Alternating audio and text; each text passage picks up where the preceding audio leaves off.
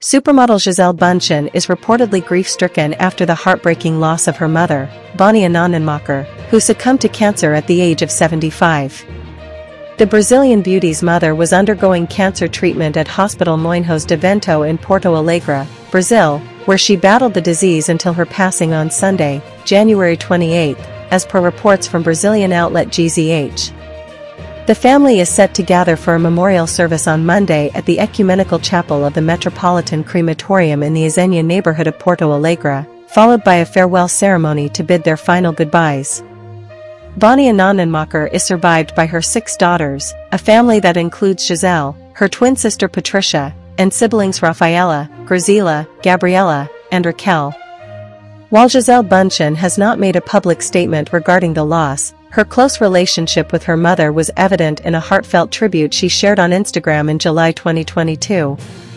On Vania's 74th birthday, Gisele posted a carousel of photos accompanied by a touching note expressing her gratitude and love for her mother. In the post, the 43-year-old model wrote, "Happy birthday, Mom. I am forever grateful for all that you have done and continue to do for us. Thank you for always loving, inspiring, and teaching us. Thank you for giving me life. Love you so much."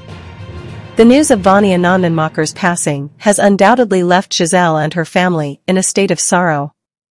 The loss of a loved one, especially a parent, is a deeply emotional experience. As Gisele and her family come together to remember and honor Vania, their friends, fans, and the public at large extend their condolences during this difficult time. The supermodel's silence in the wake of her mother's death speaks volumes about the personal nature of their relationship, emphasizing the immense impact this loss has had on her.